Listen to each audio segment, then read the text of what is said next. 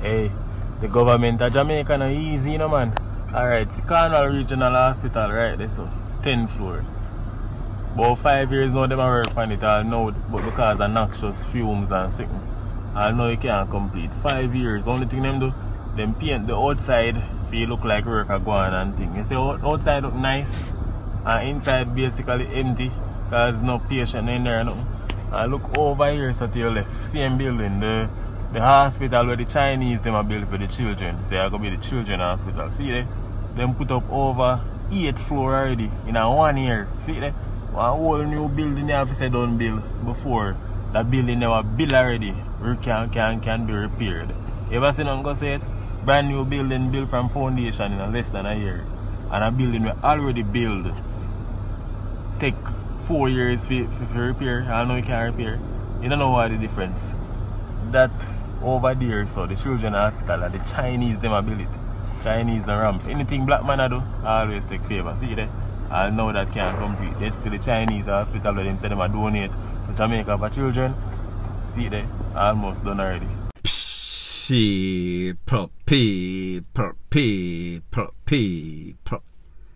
Que pasa, sac passe, what they do. Welcome to Crime Time News, where the difference is in the med. Scarlet news with a buzz. This one is called a lot of Jamaicans are going to get in their feminine fishy feelings when you tell them the truth. The truth and the fact is that Jamaica is a Croft country. Jamaica is managed by Croft. Most of the people that work, especially in the construction building field, they are Croft. Not to say that they don't have the skill sets, however, they move slow as if you put out some molasses and make it roll up the hill in Alaska. It takes forever until eternity. So this person sent me this video. I found it very interesting because if you're familiar with that hospital that they've been fixing forever and a day, 1 minute a year said the budget there are 3, it gone at 7, it gone at 10, and they're expecting a completion time of 2021, 2023, 2025, 2000 next never. And then when you look at a hospital that within a year, the people from the infrastructure place, them build it up, 8 floor versus 10 floor, but look at the time. The difference is the mentality. The difference is the work ethics. The difference is industrious, ambitious. The difference is that people in another country do things in a very cost-effective way. That means whenever there's a DEAD line, that DEAD line is met on time or even before. Because when you think about it, time is money and money is time. 2 different type of building, 2 different type of structure. The one that was built by Jamaicans, quality, proper this, proper that. You know, so the CHINES, them love the bootleg kind of stuff. So therefore, this slash SHOT stuff. So therefore, maybe the quality is not as good. But me just say the timing. Me just say the efficiency. Whenever you're doing anything, time, efficiency, and cost is very important. When it comes to the people from over so, them a make sure say you get bang for your buck, even though you might get some bootleg-ish kind of ish. When it comes to Jamaican, them a go always tell you say, they don't know say, me they tell you say it take 50 ton of steel. However, after me do the mathematics over, it really take 150. So therefore it will cost you 3 times more than that.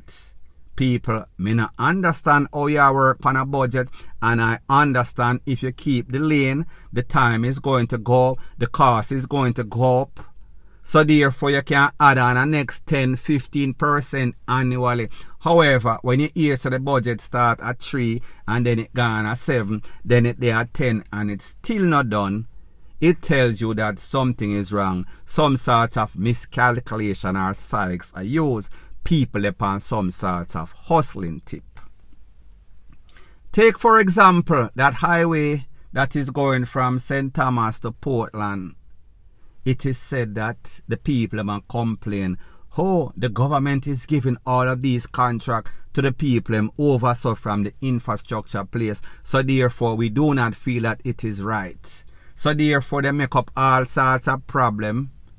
And then when them actually get the contract, them can't complete it. Them not have the manpower. Them not have the machinery. Them not have the know-how. So therefore, the government take it and give it to a little man where I'm friend.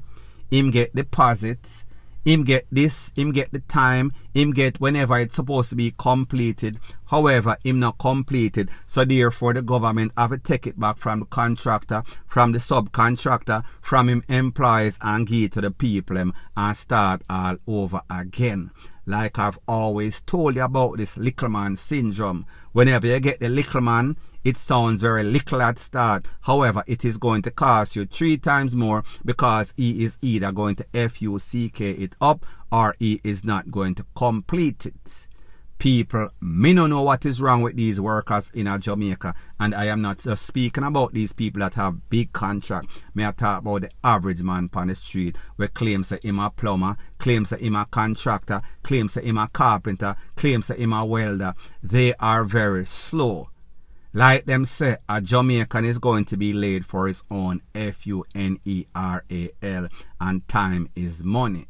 So therefore, if you don't have any time to waste, I would recommend that you get somebody other than some sorts of Jamaican and people. I am just speaking in general terms. Yes, there are a few Jamaicans that work and are efficient and cost effective, but the rest of them are, most of them in general, they are as slow as whatever, and it makes absolutely no sorts of sense to do business with them unless of course you want to get some sorts of stroke.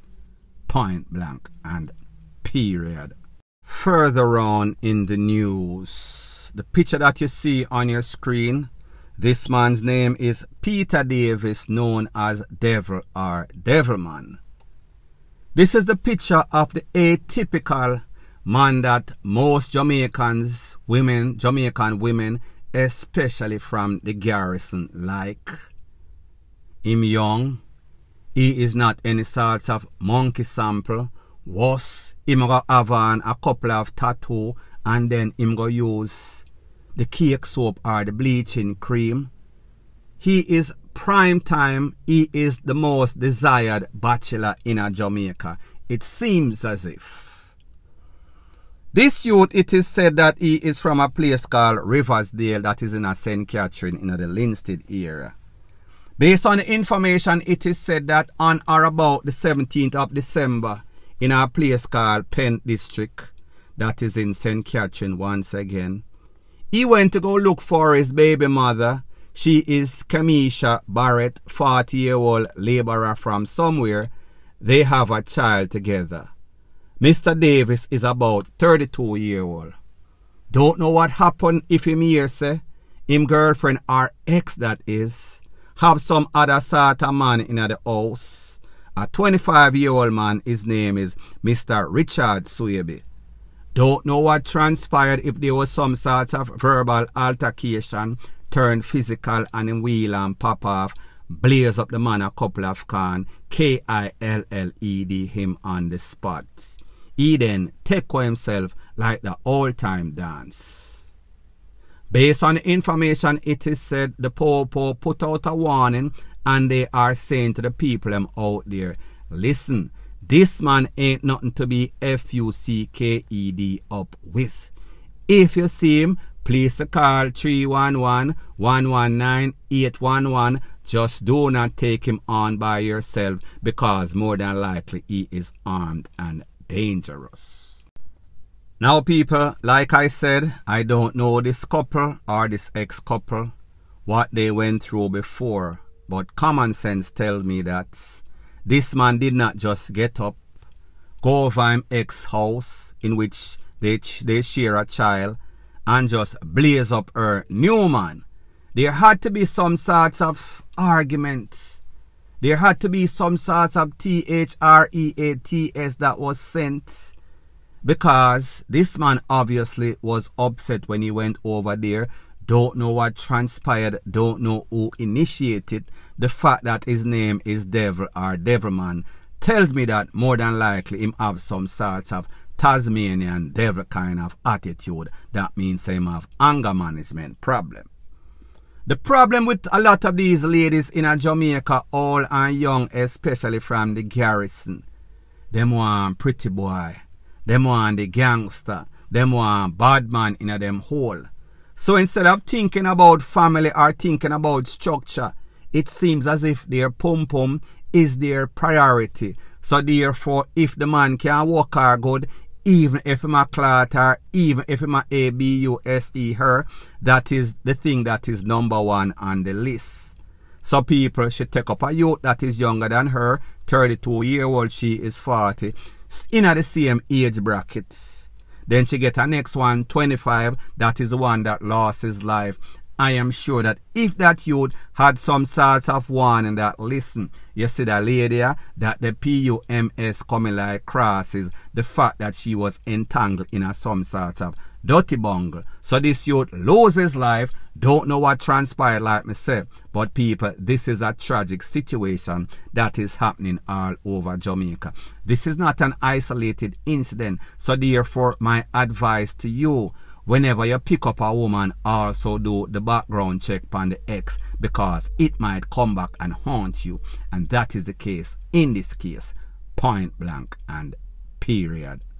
Further on in the news, it seems as if the Popo in a Clarendon, Manchester, Mandeville, and those adjoining area is like them not get the memo. It seems as if them never hear when me tell them say there's a set of crooks that are out there, including one individual that is called Bitter. That is on a recruitment campaign of a whole bunch of thieves from A to Z, gaming boxes, liquor, stick up people place, broken up people shop, thief people car, people bike, anything that is of any source of value. He must send out him cronies to go get it. However, fast forward about 24 hours or less ago, in a Manchester, it is said that a Toyota Hiace bus was stolen. That is one of those buses that them use as minibus. The Popo put out an APB. It is said that the Popo spot and chase that vehicle in a Clarendon. When them reach the vehicle and come out, some man jump out of the vehicle with all sorts of pipe, all sorts of tool. It is said that some sorts of S-H-O-O-T ensued. After the smoke cleared, one of the thieves was conned up. He lost his life on the spot. He was taken to be pronounced at the hospital. Too late was the call. However, it is said that the other two men escaped, take for themselves, take it to the bushes. Now, what I find very strange is that I gave the Popo in a Mandeville, Manchester, the names and location of most of the parties that are involved, including the Popo, including the main figure that more than likely is involved indirectly or directly in the thieving in a Mandeville, Manchester, Clarendon area. But it seems as if the Popo did not get the memo. It seems as if these Popo don't take their job seriously. It seems as if they are just going to sit around with their eyes wide shut and allow these criminals to pretty much be roaming all over the place until they do something to them.